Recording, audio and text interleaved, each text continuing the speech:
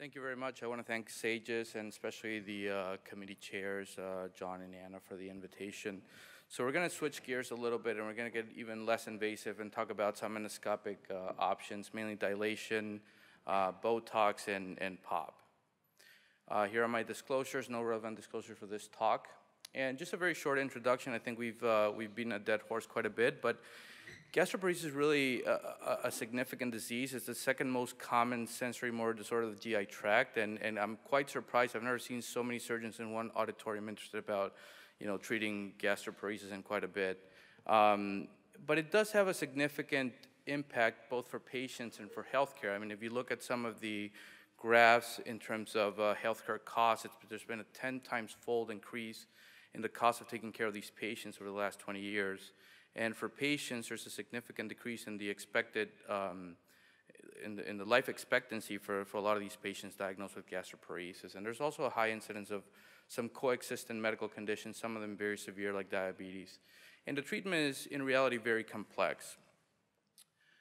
So we've been hearing about treating the pylorus, and I think this has been a topic that has had a lot of growth in terms of the interest for both research and clinical practice. And the truth is that there's something going on in the pylorus and some degree of pyloric dysfunction that we don't completely understand, but it does have a significant role in the etiology of gastroparesis and how we treat these patients. And there's been some studies looking at manometry, and there's a pattern of pylorospasm in which some of these patients have a higher amplitude and a higher time of contraction of the pylorus that doesn't really respond to the typical antral contraction and relaxation feedback mechanism.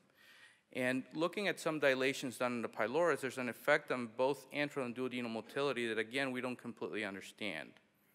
Some studies looking at histology have shown that there's a depletion of the interstitial cells of Cajal and both fibrosis in biopsies taken from pylorus in patients with gastroparesis.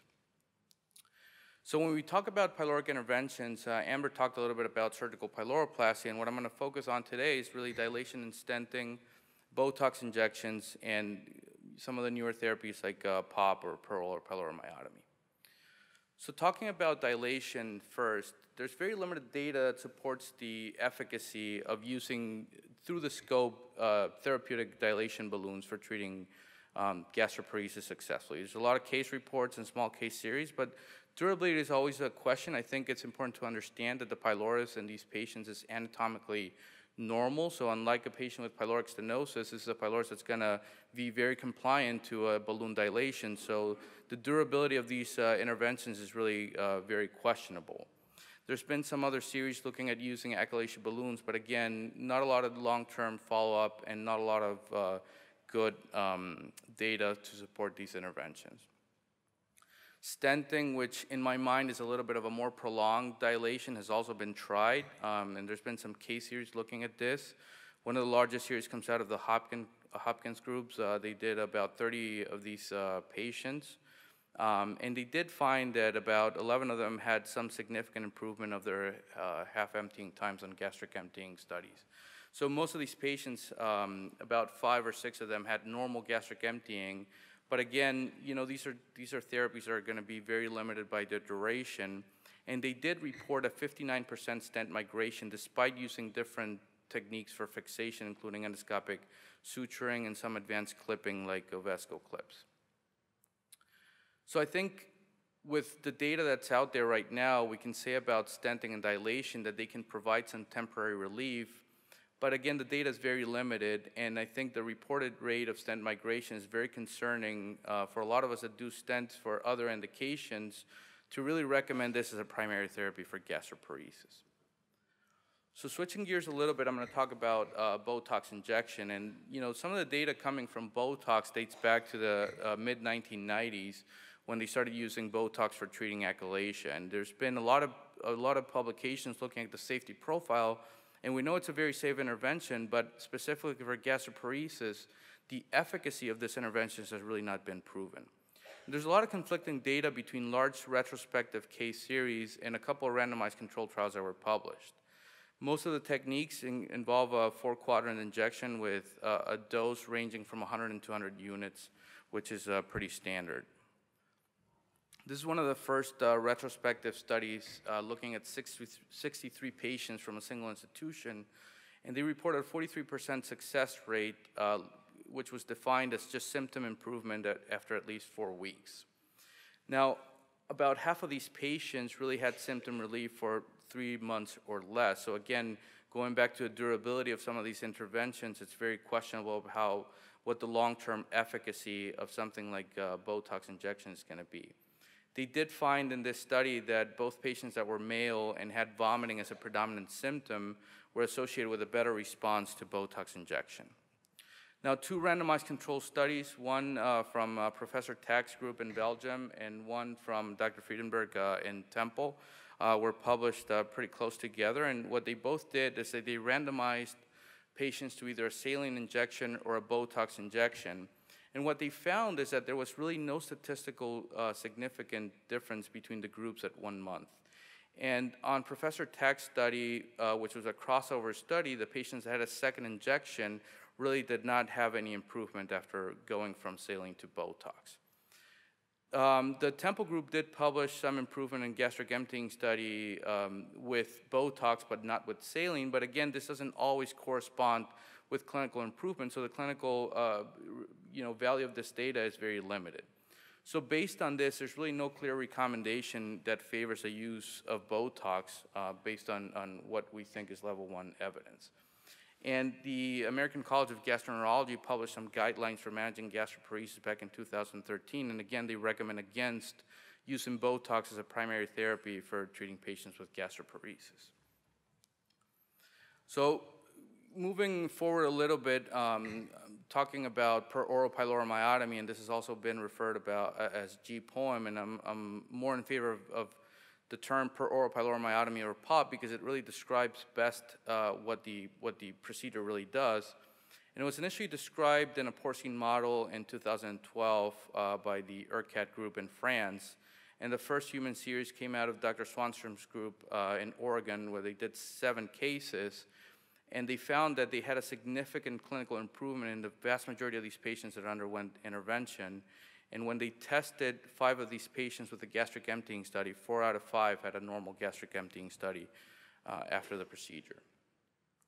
We published our data and we presented it last year at a Houston meeting. And I don't want to sound very redundant, but we've been doing it at our institution since 2016, and to this date we've done over 200 cases.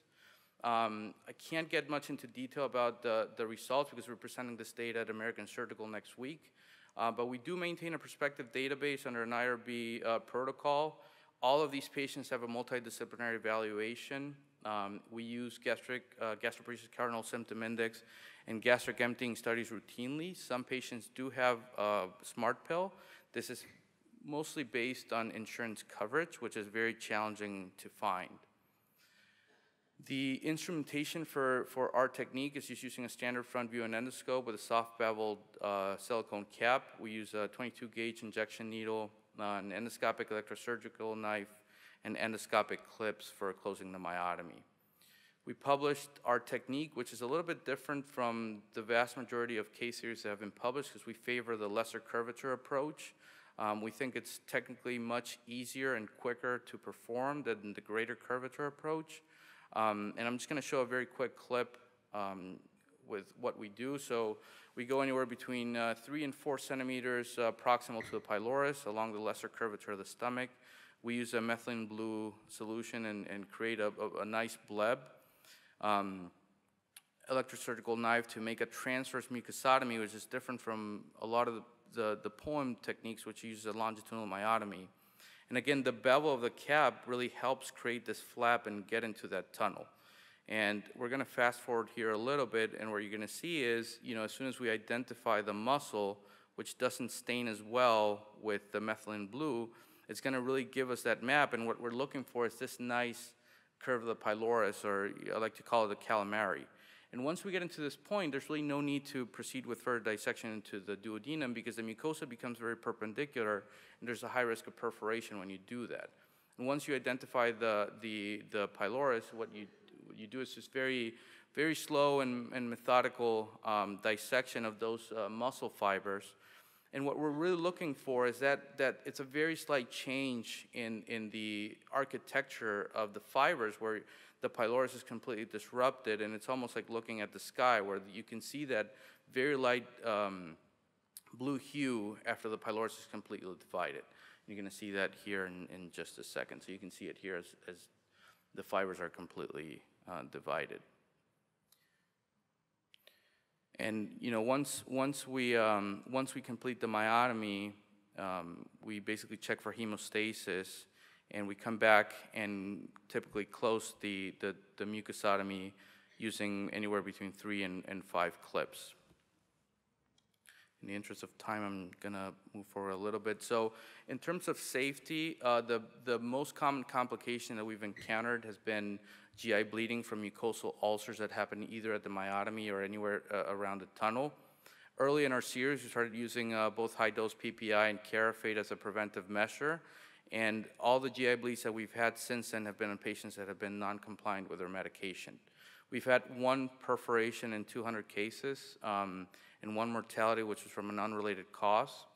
And at this point, about the last 75 cases or so have been outpatient with, again, very, very low complications.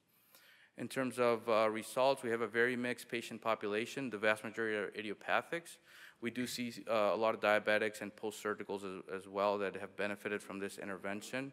We've seen a very significant improvement in the gastroparesis cardinal symptom index, and not just as a global, but individually for each one of the symptoms that are addressed by the GCSI have significantly improved. We've seen about 78% of patients with significant objective improvement in the 4-hour solid gastric emptying study, and close to 60% of these patients have normal gastric emptying study at 3 months after per oral pyloromyotomy. So we're seeing a growing experience in literature. There's been an increasing number of publications, both in the surgical and GI literature, supporting POP as a treatment option for gastroparesis. I think at this point, we can start to think that the safety and efficacy has been demonstrated in small case series.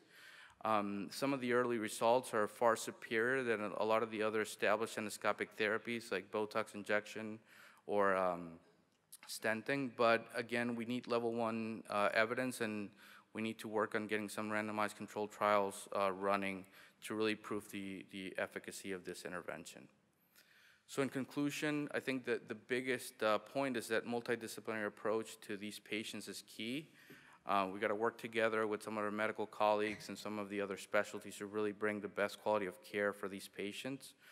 I think the efficacy of some of the established endoscopic therapies is very limited, like I showed you, but POP is a very promising new intramural approach, and more data, especially randomized controlled trials and training, is needed to expand the application as a first-line therapy for gastroparesis.